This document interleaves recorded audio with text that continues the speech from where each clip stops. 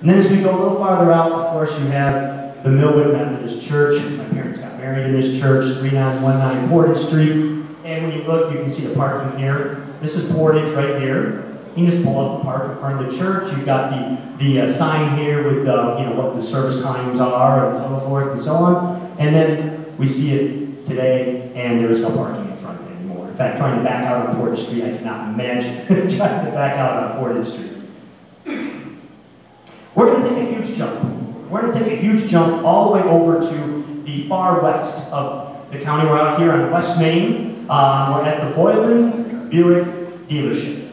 The Boylan Buick dealership was an amazing dealership because it was built in that modern-esque style. It was state-of-the-art. It was just a beautiful place to go buy a car. Dealerships were constantly competing with each other to see who could build the fancy dealership to impress the people coming in. And who wouldn't want to go buy a car here at this modern, fantastic dealership? You know, out in this area, this was where the west side of Kalamazoo really began to grow.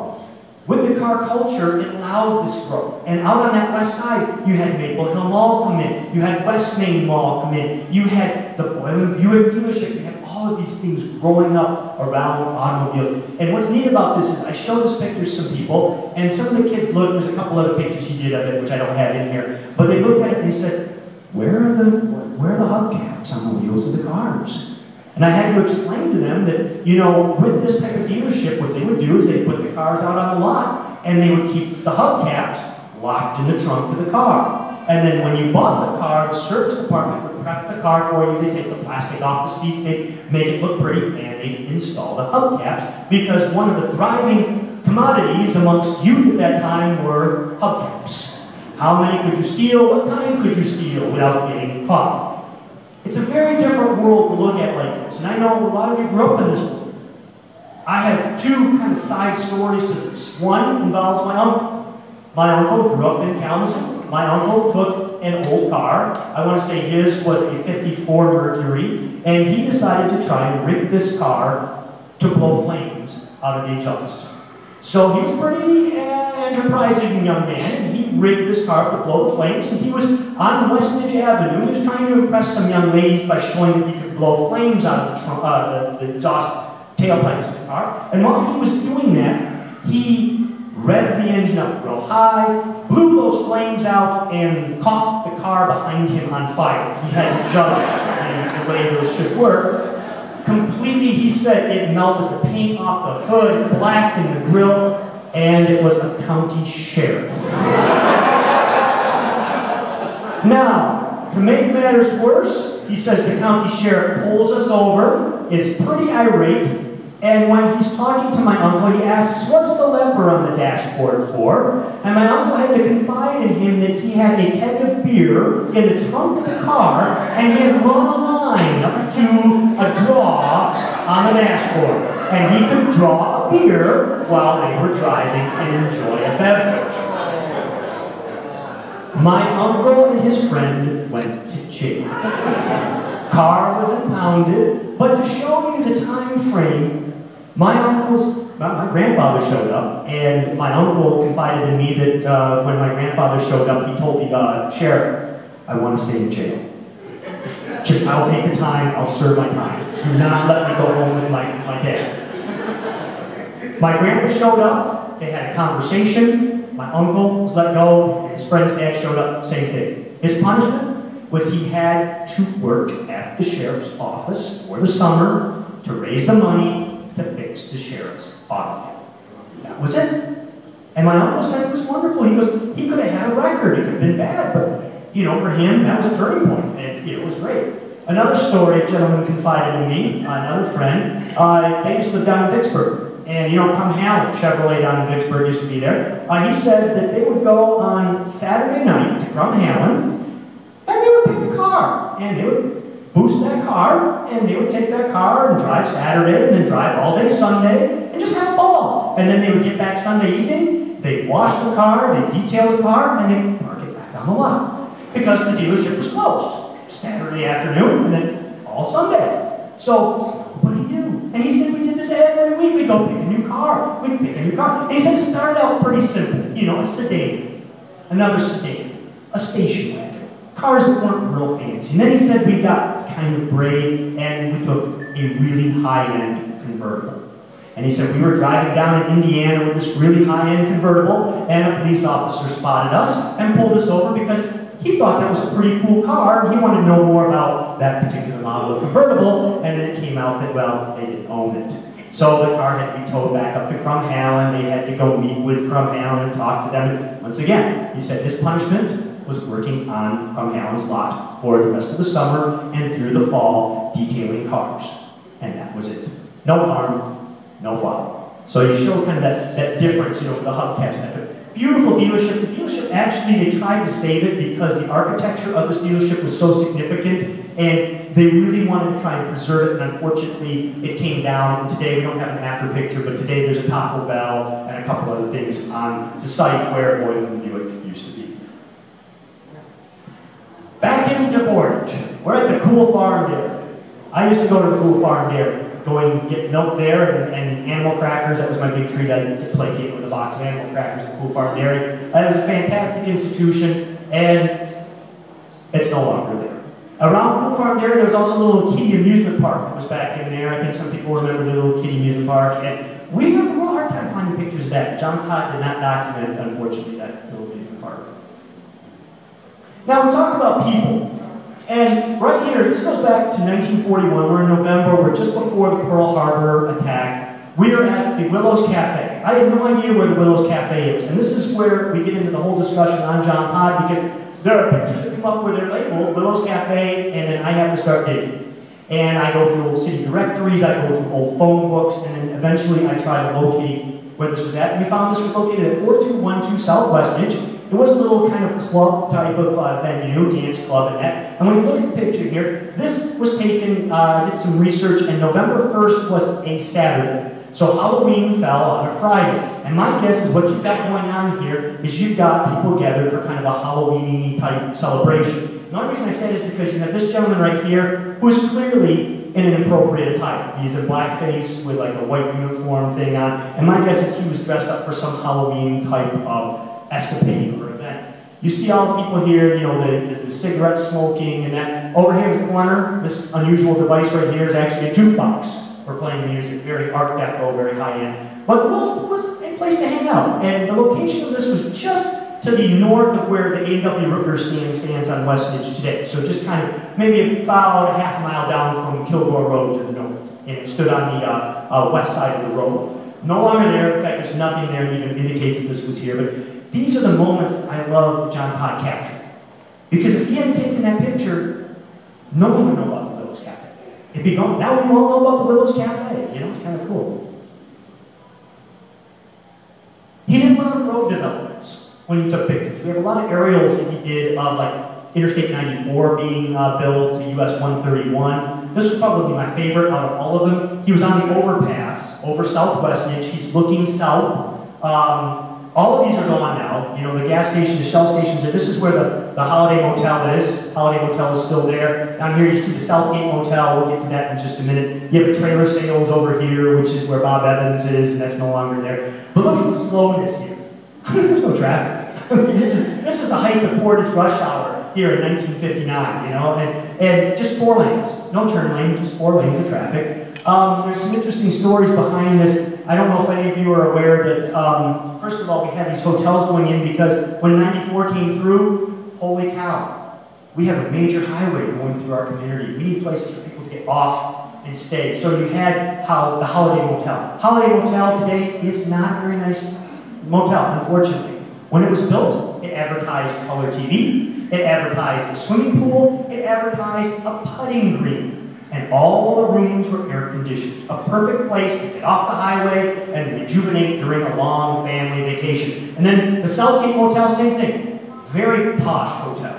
Lots of state-of-the-art rooms, black and white TVs, and it had an incredible restaurant in the hotel. So you didn't have to travel, you could actually eat at the hotel. So just right off the interstate. Plus you had the interchange, was it interchange shell? Yeah, it was an interchange shell, so you get off and, you know, all these kind of highway terms. The interesting thing about the highway, though, for those of you who may not know, when they built I-94 and they got to this point, just to the west was a farm and a house and they refused to sell their property. And the highway came to a halt. They built the bridge, and that's as far as they went. And you had to get off the highway, and you had to travel down to Milham, up to Oakland, and then you could re-enter the highway.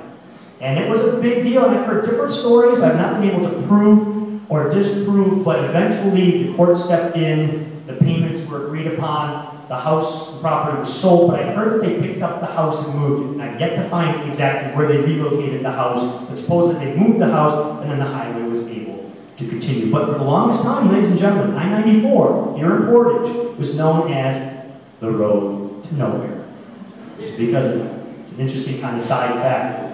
We did a lot of research because a few years ago, when they did the huge stimulus package, and Barack Obama and Joe Biden, were all involved in that. Joe Biden came here to Portage to talk about they were redoing the bridge because, part of the stimulus package. And I get a call over at the library from the city hall, and they're like, oh my gosh, Joe Biden's going to be here in like 20 minutes, and we need to talk about the history of that highway. Do you have something for us, please? And so I had to sit down and type up a speech. So I actually gave them a speech that was read about the history of the highway with Joe Biden. So I think it's kind of cool. Now, the Southgate Motel. John Todd did things like this, taking a photograph of the original layout of the Southgate Motel. He also dabbled in color film. Very few of his pictures are in color. This is one right here of the fantastic Southgate Motel. I love the neon. We are really bereft of neon in Westridge now. It used to be a very heavily neon street, now it's just kind of all gone. But there's the Southgate. Southgate stood for many years. It actually never really became a dive motel. It always was a very high-quality motel up until its very end. However, the usefulness of the motel, it served its life. The property was sold, and now the location is home to Pet Boys, Carrabba's, and so forth and so on. As we kind of come down the final stretch here, we get to the corner of Milham and Westridge. Absolutely love this picture. We're at Milham. We're looking at Tom's Mobile Service here.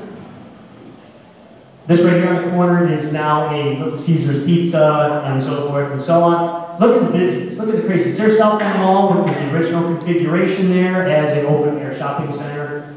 Here we see the location today. It hasn't changed a lot. It's a very busy corner. But then we go to this. This is my favorite series of photos as far as service stations.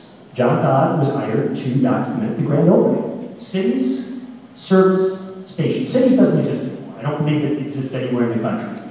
This building right here, let's see, I think I've gotten after it. We'll find out. Nope. Let me go back. The city service station is where Fannie Mae Candies is today. So, it's no longer Fannie Mae. I think they're now out of business also. But that building right on that southwest corner of Westridge and Milham is the city service station. And if you look at the building, and you go over and you look at the side of it, you'll see this area bricked over. So we can actually match it up that was the original building. But what I love about this is, once again, we talk about the car culture detail. Look at that building opening. It's a grand opening. How many gas stations today do grand openings in the first place and invite the public to come in and see the gas station? Nobody does that. If the gas station opens, they just open. This right here, it is ready for the public. Here's the inside of the station, staged to show off how wonderful City's service station is. Look at it, neatly lined up, the painted shelves, the advertising. Look at their workbench. You can eat off the floor. They even got white sheets over the auto lifts. So when people come in, it doesn't look dirty, it doesn't look dingy. This is absolutely, look at the racks, staged on the walls.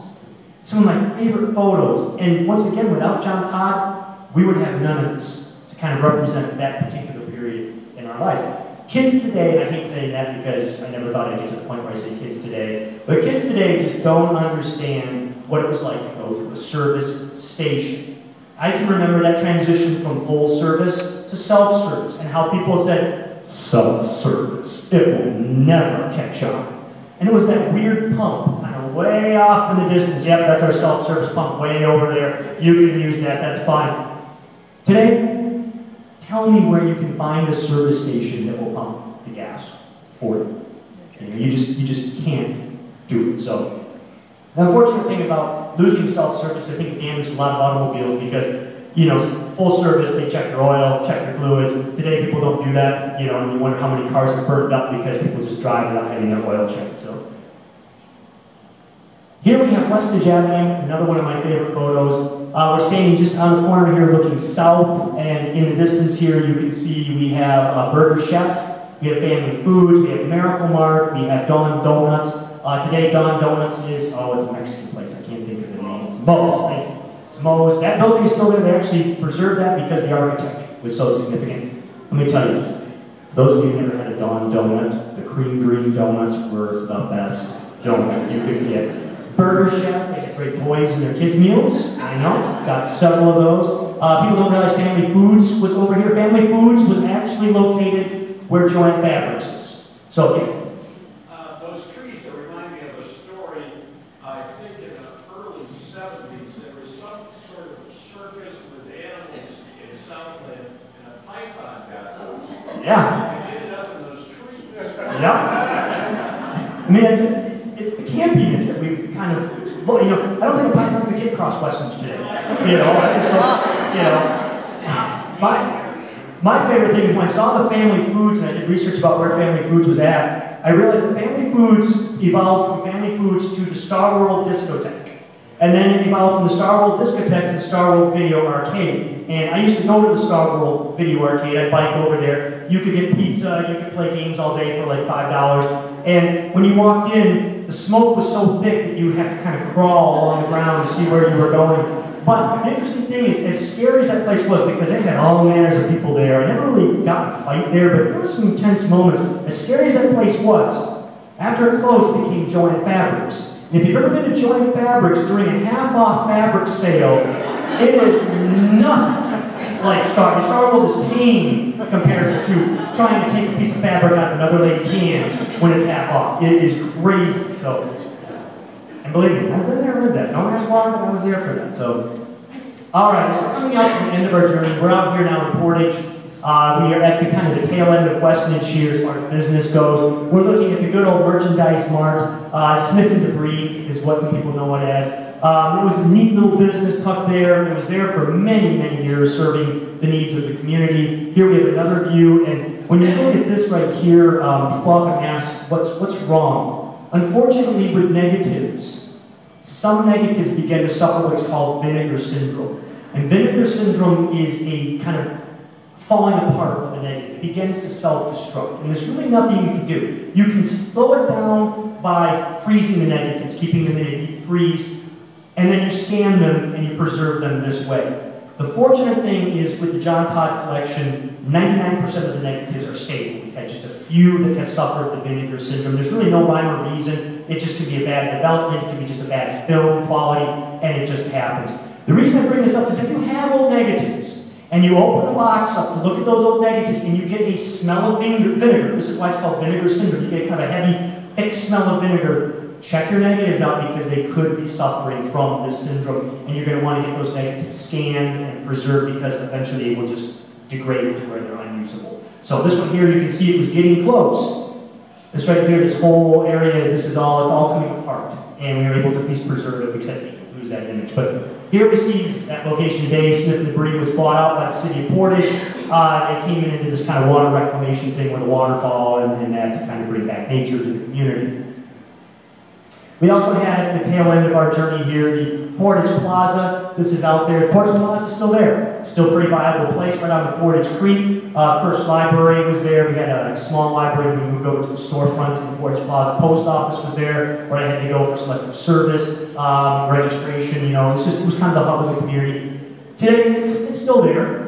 It's not as grand as it was, but it still functions as a shopping community. And then as we come into the end, almost at the end, we have the Portage Fire Department. This is Township number 1. It was a neat little fire department that served, once again, the community for quite a few years. The problem that they had with the Portage number 1 was because of the railroad tracks. If the fire was on the other side of the railroad tracks and there was a large freight train running, that presented a problem. That's why we had additional fire stations put in, because nothing like telling a house, someone's house is on fire and telling them, well, we have to wait about an hour before the freight train clears to get to the fire. So I love this vehicle here in front. This vehicle right here is the Portage Self-Defense vehicle. This was the vehicle that if we should have a nuclear war or some other major disaster, this was the vehicle that would be employed.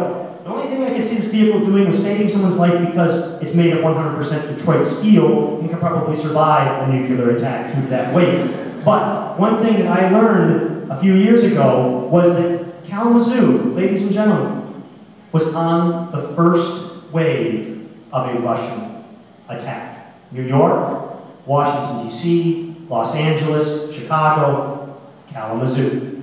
Kalamazoo was on there because we had Upjohn Pharmaceuticals that manufactured anti-radiation style medicine, penicillin, and the like, and the Russians felt that if we hit that complex, they won't be able to produce medicine to help their population, so I don't think this truck really would have mattered a whole lot had we gone to war with Russia at that time. Or I guess the Soviet Union, sorry. So, now the only thing that exists today of that station, because they built a new one just further south, you see this big tree back here? The big tree is actually still there. That's the big tree. The cemetery has now moved down into the site where the fire station used to stand. And then if you look back here, there's a kind of a tombstone back here. That's actually for the fire station. And it's a neat stone. They've got a picture of it etched on it, and it talks about that fire station being there at that time. So it's kind of a neat side. We're going to finish today with the Industrial State Bank. We are now on the corner of Westridge and Center Avenue. The bank stood on the northeast corner of Center and Westridge. It was a site of a one-room school for a while. It was a site of a two-room school. It became the Industrial State Bank. It served the community it's still serving the community quite well. And here's the location of it today. And then we're going to end the final image, the Zephyr gas station.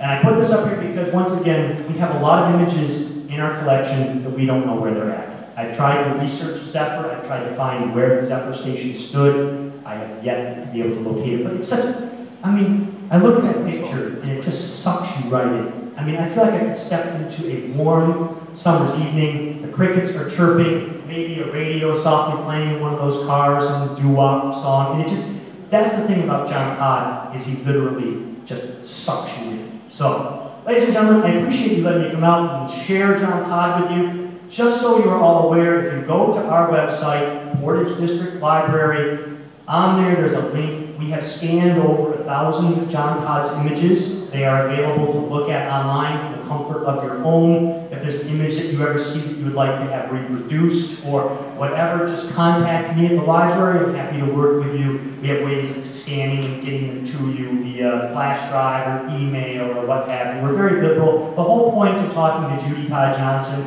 about her father's collection was they wanted it to be shared and used. They didn't want to be parked in some distant corner. If you're bored and you want to set up an appointment and I can set a pile of photographs down in front of you, you can come in and look through and see what you think. Okay, so I have no problem doing that either. So thanks again. If anyone has any questions, let me know. I'll just turn it back over to...